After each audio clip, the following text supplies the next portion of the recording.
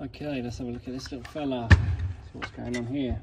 This is a Makita DHS680 from 2020. But if you look at it, it looks completely new, like brand new. Look at the cutting blade, like it's not even marked at all. So this has got a problem. The customer says that it's just dead. So let's see what happens when I put the battery on there and I press the trigger. Aha, it tries to turn but doesn't. The light comes on. I'm guessing on this 2020 model that the controller and the stator were one unit. Like you can't separate them. So if you're going to change anything, you have to change everything, which isn't so, what shall we say, like economically smart. But you know, we're making a YouTube video here, so let's just give it a try. Okay, let's take this one off here.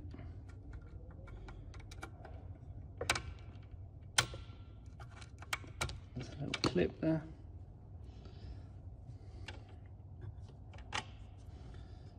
This nut here, this is left-hand thread, so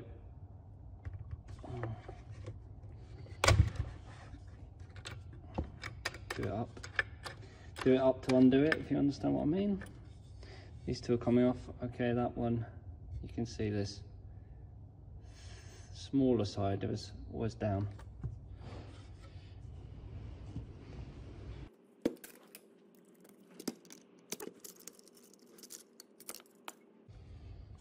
There we go. Okay, what have we got here? We've got the controller, the battery terminal, switch. If we look at this,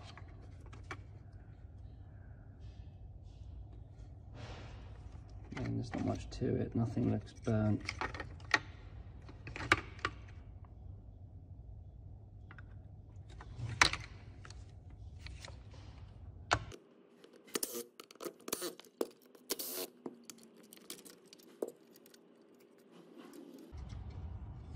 Make sure this one doesn't fly off somewhere. Little springs and stuff. Okay. Oops. Can have a look here.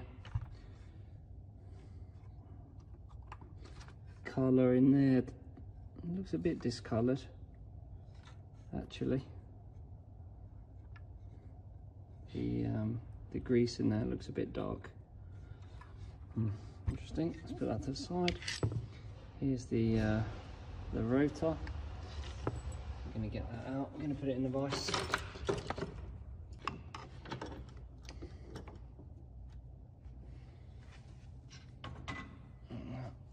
Just going to tap it out.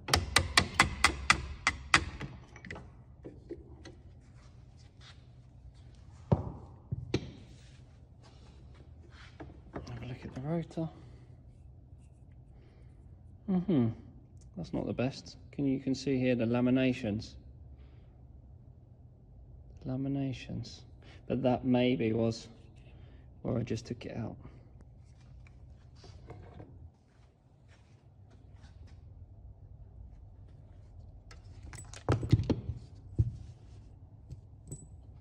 Undo these screws that hold the stator down.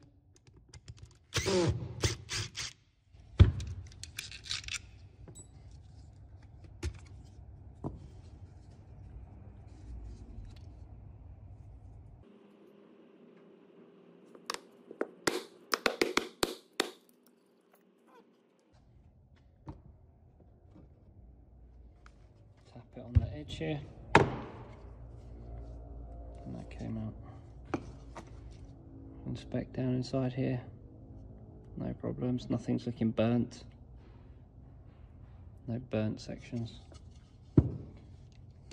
no melted plastic, so it hasn't, I don't think it's gone hot. And you can see here what I mean with this. so this is the controller. Now we've got the stator, and you can see here the stator is soldered. So even if we undo these screws, then this piece is going to be soldered onto there. I mean, of course you can desolder it, but you can't buy this part separately. So that's not very good. Okay, let's have a look here at the switch so we can remember the white one is in the middle.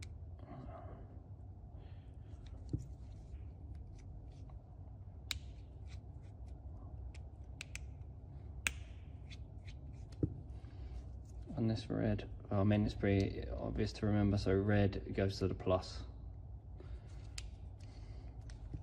There we go. Now these are a little bit interesting, the way this clips on in here. There's a little catch, so you have to push the catch in to get these off. And again, this is marked positive red, but negative black.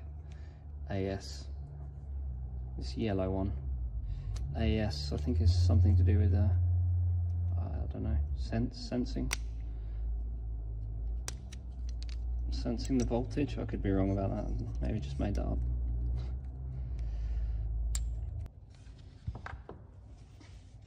Okay, so here's some parts which I purchased.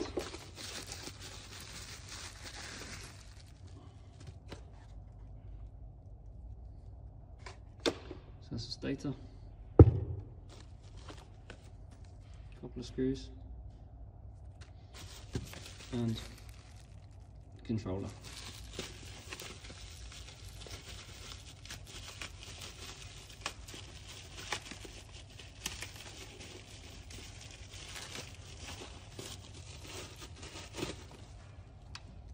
So first we're going to assemble that. So we can see on the back of the rotor here we've got some magnets. Very, very strong magnets. And those send signals via these, which I presume are Hall effect sensors.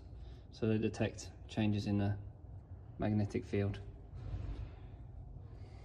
It says up on the back, and it's pretty obvious that it goes in like this.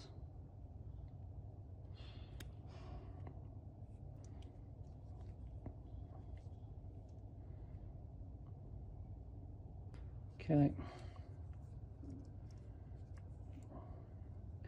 And then which way up does this go? I would say, that actually looks a little bit messy in there, doesn't it?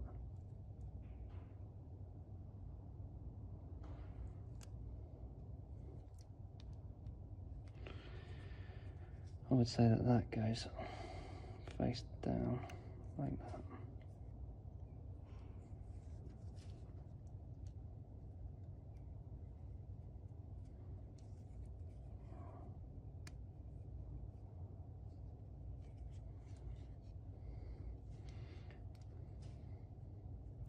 And you can see, whereas before the contacts were made with these soldered tabs, now the contact is made by the tabs that you screw into.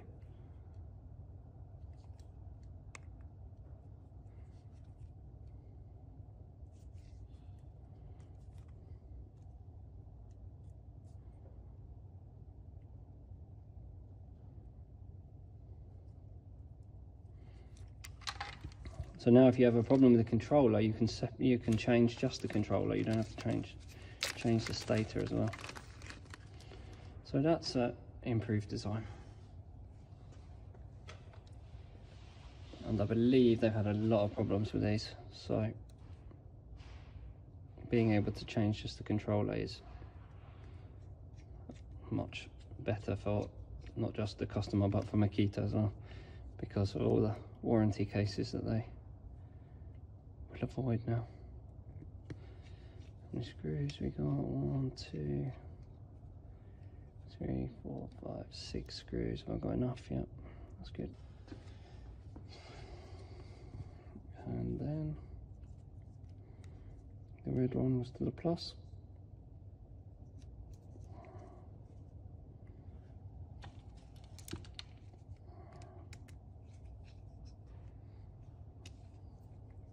And now we can look a little bit at how the wires were, because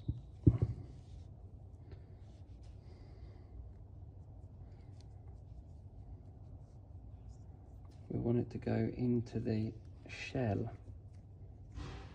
nicely. So let's try the white one in the middle.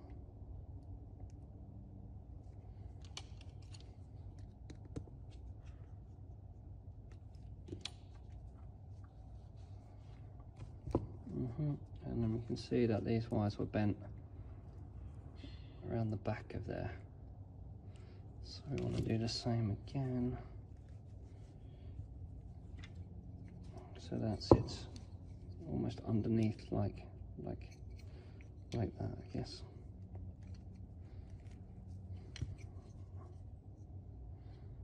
That sense wire. I'm calling it a sense wire anyway.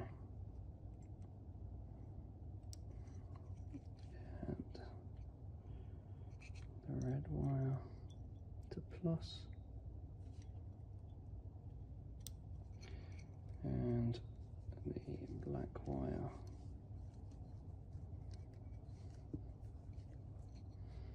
to negative. Okay.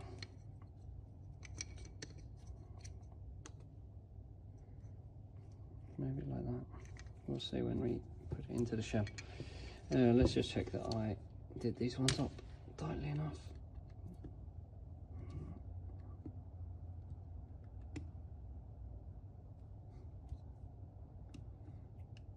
If I was being really fastidious, then I would probably tighten across, but I don't think it makes any difference, to be honest. Right, now what we want to do is we want to put this back in here. So that's in there like that. Those wires going down. Push in as far as we can. Maybe I'll just use the old one.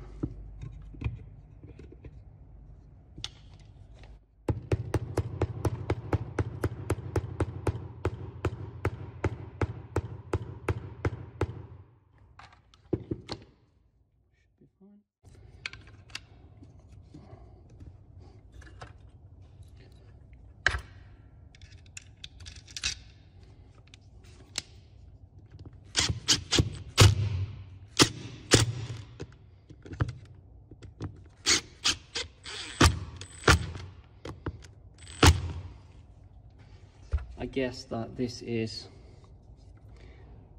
pushing down at least a little bit on the stator, and also maybe even directing air from the fan. This is a fan on the end of the rotor. So let's put them back in there and get your fingers caught. Listen for the noise change again. So that, and then back on this one again.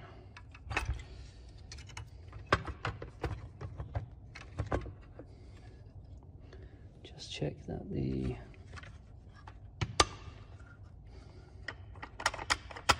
one still works. Yeah.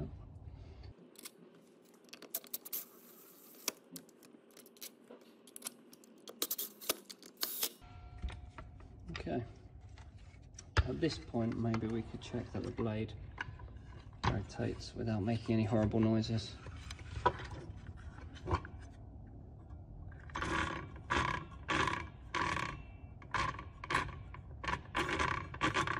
Okay, sounds good.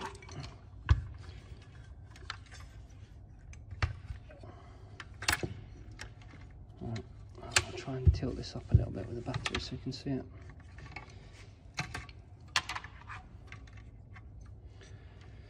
So let's think about how this went in there. Did it go in face down? The cables went this way. This one came around and then went down in there, kind of face first, I would say. Is that correct? Looks pretty good. The cables sit nicely, and if the cables sit nicely, then most of the time it's correct, but I don't know. What if we turn that 90 degrees? Cables also sit nicely. Yeah, I think it's like that actually. I would definitely say that's it, like that, yeah.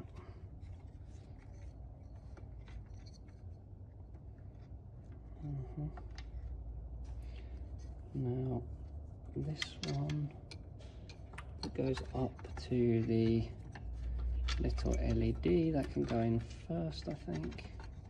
And you notice on Makitas they've always got these like channels for the cables to go in, and that's just really fits really nicely.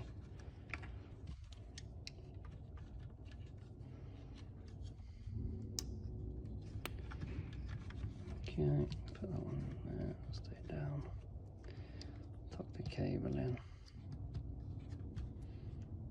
Nice. And this one obviously is going to go that way.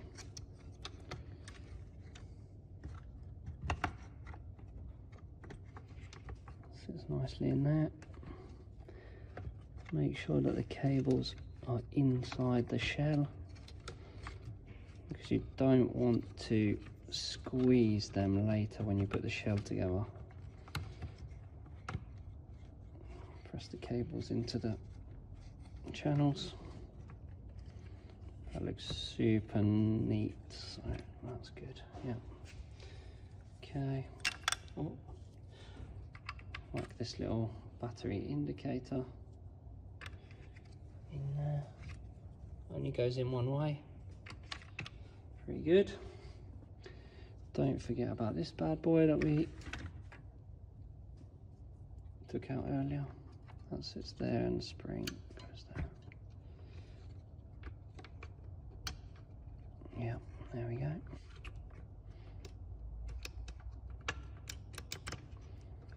Yes, yes, yes, yes.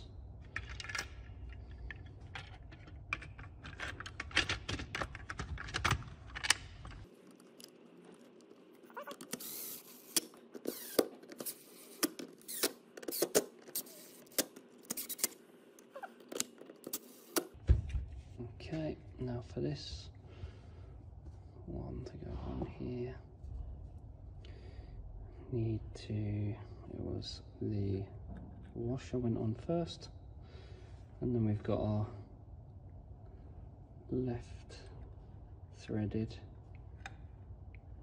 nut here.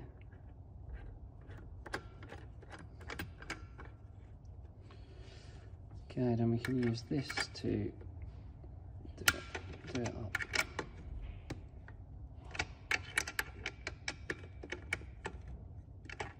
Okay, let's see. Does that move? That does not move. Open it up. No, it moves. Okay, I think that's pretty good. That one there. And then I need some kind of a tongue. Oops.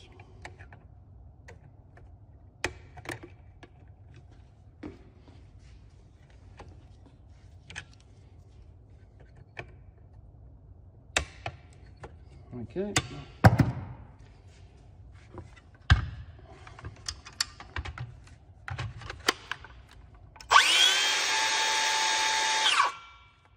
Sounds good. Looks good. Job done.